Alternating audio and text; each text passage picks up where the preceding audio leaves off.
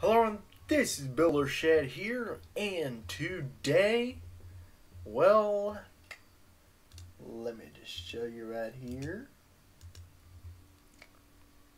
You may be wondering to yourself, how did I get this quote-unquote Windows-only browser whose installer breaks when you try to install through Wine,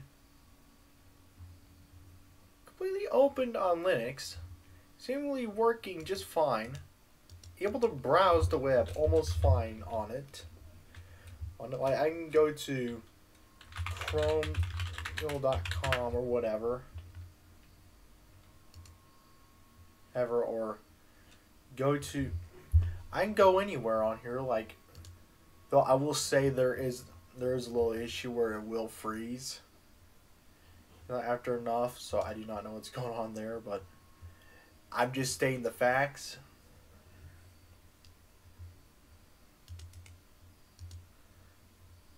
But this browser works almost functionally with some things that are just not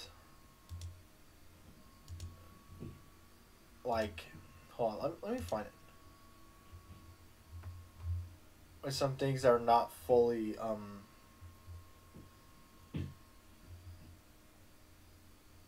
yeah. That are not fully functional, but yeah. I got my wallpaper set as this, so I can scale this up as much as I want. Yep. Yeah, this is OperaGX being fully functional, and like I said, this is partially a showcase for what Wine can do, so I can go on potentially. I can go potentially anywhere. Like here's YouTube, and I think it just froze. Yeah, I'm not gonna play anything because of the current state where it's like YouTube's just full on. Oh, you play this one sound, I'm gonna make sure your channel's rub deep to the ground. Like YouTube has this deep fetish with like shoving channels deep into the ground. Like, what's wrong with you? But like I said, here's the part where it freezes. It usually happens with sites that seem to be a bit too tentative or whatever. But yeah, I'm gonna close it.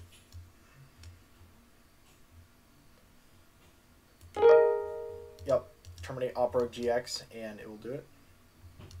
So you may be wondering, how do I get to this point where OperaGX runs just fine? Well, let me show you. So, this is basically the little guide I followed.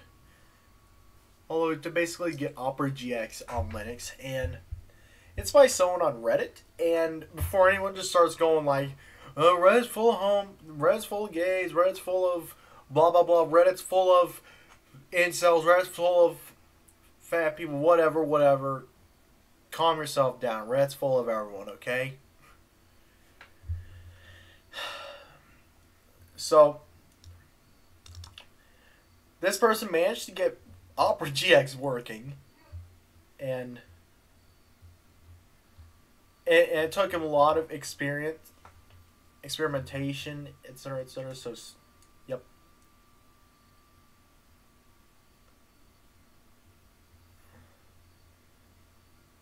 So, first thing was then basically blah blah blah, run wine configure terminal, install mono, etc., etc.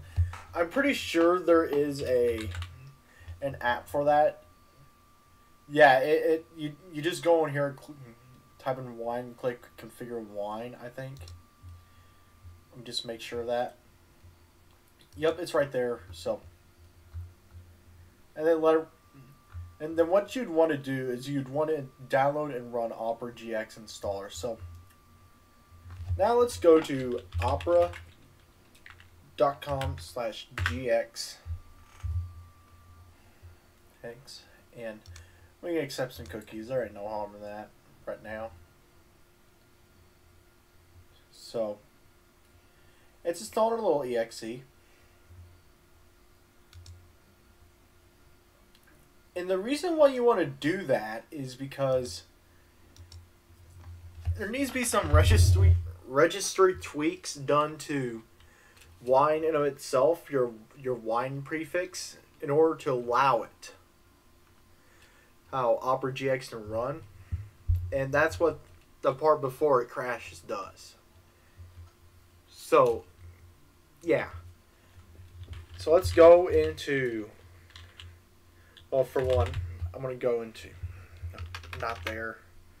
I'm going to go into Applications, Wine, browse my C drive real quick.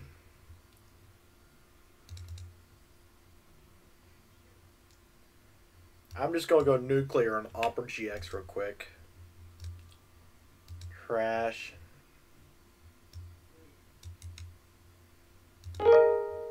Oh yes, I have Metal Gear Rising Revengeance. If you want to see me do a let's play of that, just tell me. So yeah. So now I think now where we need to go is straight to downloads. Just find OperaGX setup. This one right here, and let's just load it with Wine Windows Program Loader, which is by default, but sometimes it's not default. Let's click on it. If it's not by default, you go down to open with. So yeah, so now it's loading up this, and it's going to bring up install path. So you want to change that. You don't want to use these. What you want to do is go down to C, which is basically the wine prefix, aka what it thinks is Windows. Go under Program Files and make a new folder called Opera, and then just click OK, and then no, obviously not, and click Accept and Install, and it's going to do its thing, and I'll be back once this thing is frozen. So it looks like this has been frozen on this, so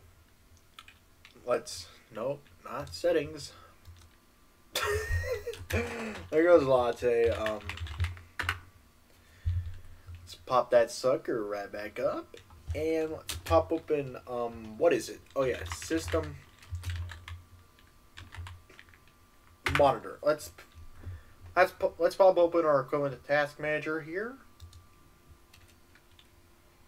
And right here you have Wine Windows Program Loader. Let's just quit the application.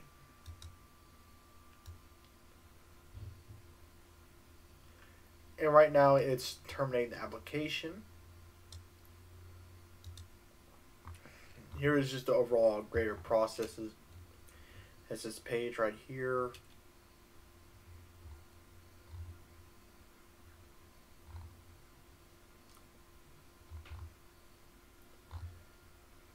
And got OperaGX set up.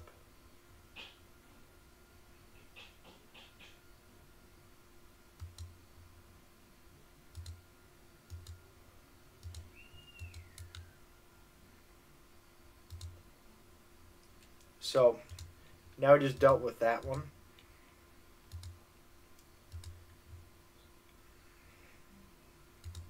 So now if we check our files,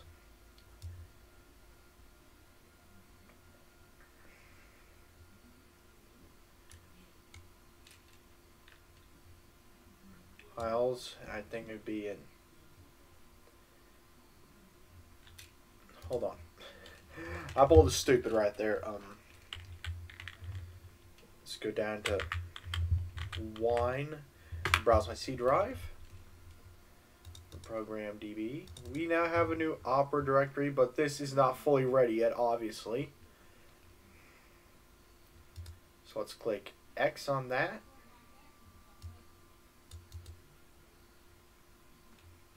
And now what we need to do is we need to open up a Windows virtual machine. And this can be any type of Windows virtual machine as long as the version of Windows supports OperaGX. So I will use the hypervisor that supports Windows the best, which is VMware. Because, yeah. And don't mind the fact I have a crap ton of Windows virtual machines. I even have a Windows Server 2022 virtual machine, which I got a tutorial coming up related to connecting a Linux computer to Windows Server if y'all want to see that. So, yeah. So, I'm going to boot up a Windows...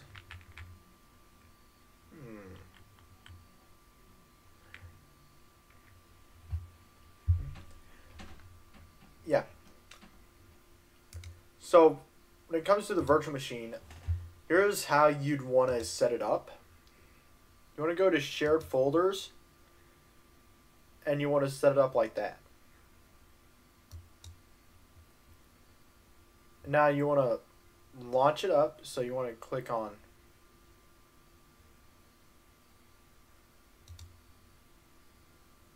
this. Well, actually, Windows Server could actually probably tolerate. Yeah, we're just going to go with that. Shared folders, always enabled. Map as network drive.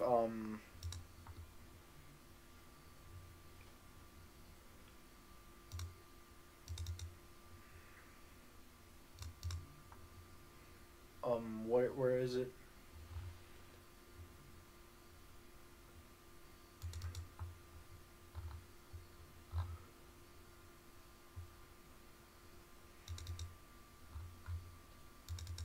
Just go here.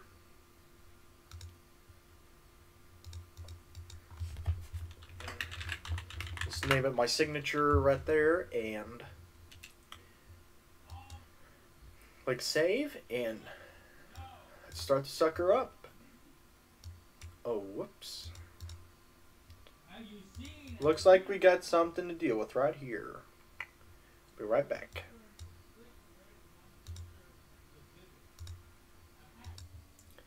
Now we shouldn't have a problem.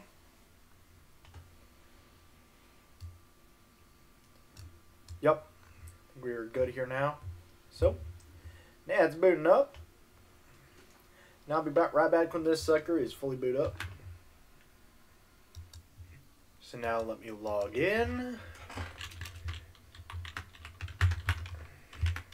Yeah, I'm just doing it from Windows Server for fun. Because just to flavor it up a bit.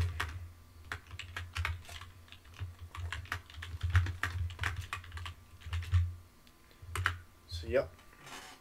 Now it's logging the user in. And we should be good to go in a second to download the installer and yeet it over to our host machine for us to fully dump it to the right directory. So yeah, right back when this is fully loaded, which it is now. Valid for 150 more days. Bada bing. So it's, and this resolution needs fixed. Hold on.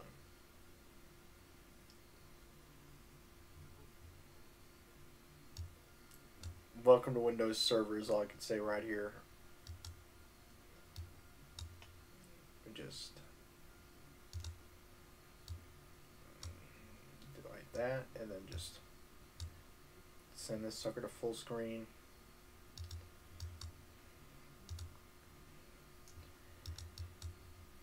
Now what you want to look for, well hold on, I'm going to make sure that little thing's in the network directory real quick first.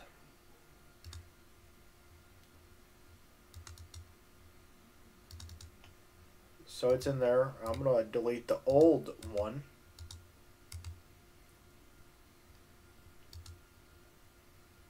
Permanently delete this folder? Yes. So I'm going to pop into Edge real quick. The other browser open on other windows so I can follow back along.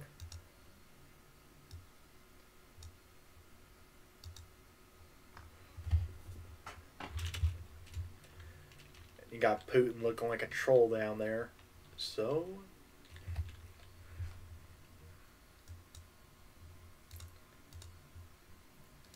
let's look up OperaGX and let's get that sucker installed because I'm somehow probably now etching on a bit more than 15 minutes. Ain't no way. So let's get that sucker on here. Accept cookies. Download OperaGX. It's not even that long. So now this thing has got done installing. Let's load it up. Let's click some options, see what we got. Administrator.server test app data. Oh, this is not server test. Or is it?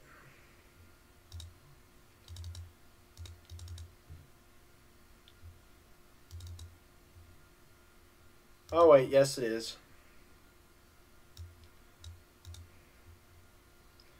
/local/programs. Yup. You're not running when my computer starts. So now it's doing its installation right here. And I'll be right back when this thing is done doing its installation.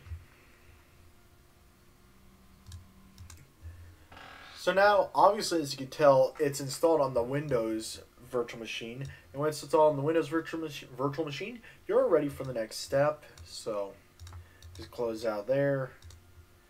And now, let's head to this PC and just go down here. Well, actually, you want to do the average app data percent. Go back to local and then programs. And then you want to go under OperaGX. You want to actually copy this. And you want to go over to your network, where you dropped your network stuff, which is right over here, and just paste it. And there you should be close to ready. So now it's in there.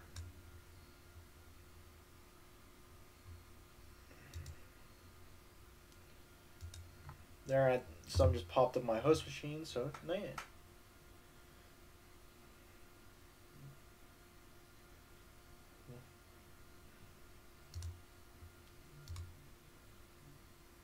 So yeah, so now let's close it, and now we're ready to turn this off.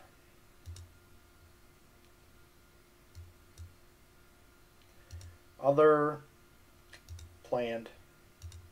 Let's click it, and now that sucker's shutting off. You can just probably push that to the side, and let's pop up in our file manager. So now we got a sucker to deal with.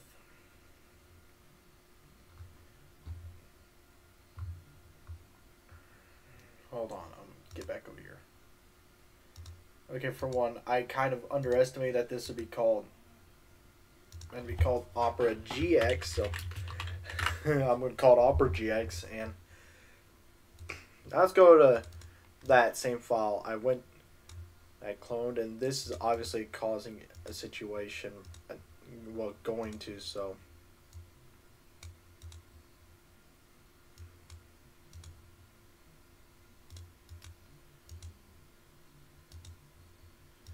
So I'm going to need to copy this, which is the full installation of OperaGX, and I'm going to need to copy it over to, well, now let me show you where the full wine installation is, where the wine prefix is, and that is, if I can find a .w somewhere. This is not in alphabetical order.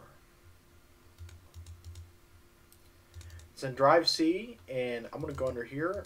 I'm going to paste this. I'm going to write into and overwrite. And it's finished copying those. And what you want to do now is, well, launch it. And I think you should be ready actually now.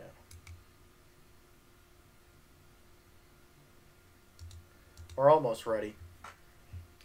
Should take a little second. Yep, here it is. OperaGX. Loaded up on Linux.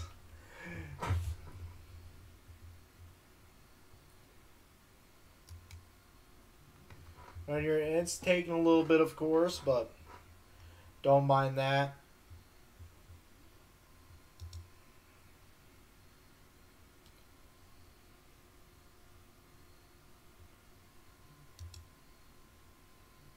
So, do your browsing and stuff, etc., etc. And it literally has the capability of an old browser.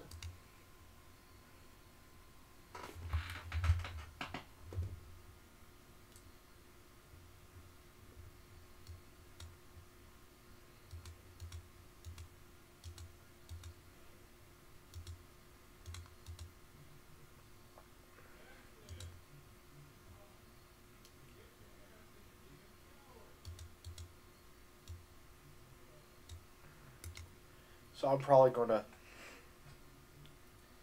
yeah.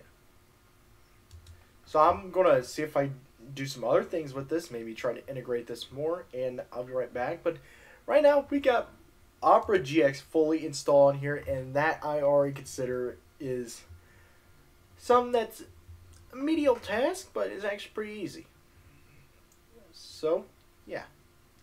It's not the end yet. I'll be back after some experimentation.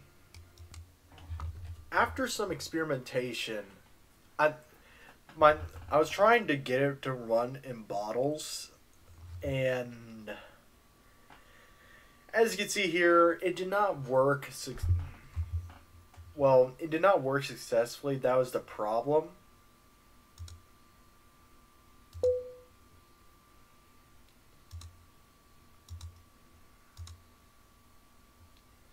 So yeah. Of course, my computer is having a world record volume here for its noise, so I have no clue what's going on, but yeah. So yeah, but as I've shown you,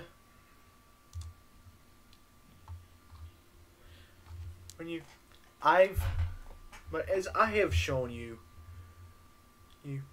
this is how you get OperaGX on Linux.